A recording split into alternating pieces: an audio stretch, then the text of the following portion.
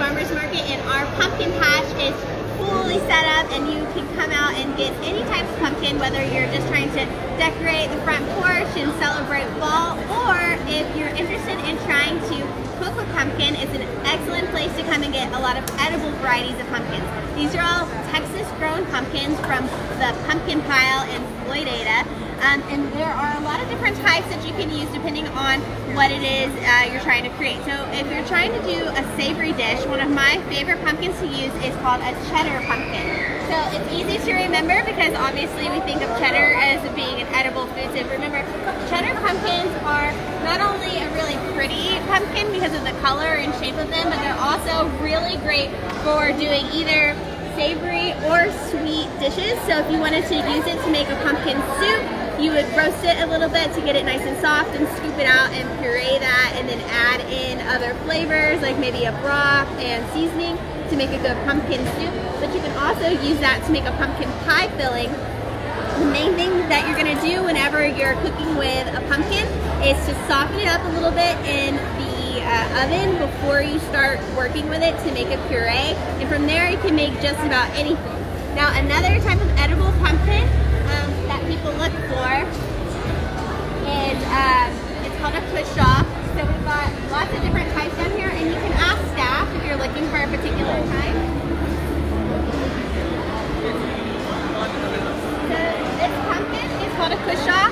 This is really popular for making candied pumpkins because it's a sweeter variety. So you can slice it into bigger pieces and roast it, candy it by caramelizing it with a lot of sugar, and then it makes a delicious fall treat. Add in some pumpkin spice, of course, and a lot of people love to cook with this variety, and it's kind of difficult to find, so we'll have it here. In most cases, the most common one that you would be cooking with is called a pie pumpkin.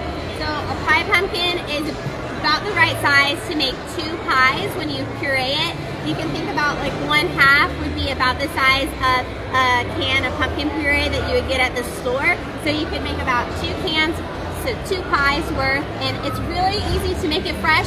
Just slice it in half, pour some water in your baking pan, and then transfer it to the oven.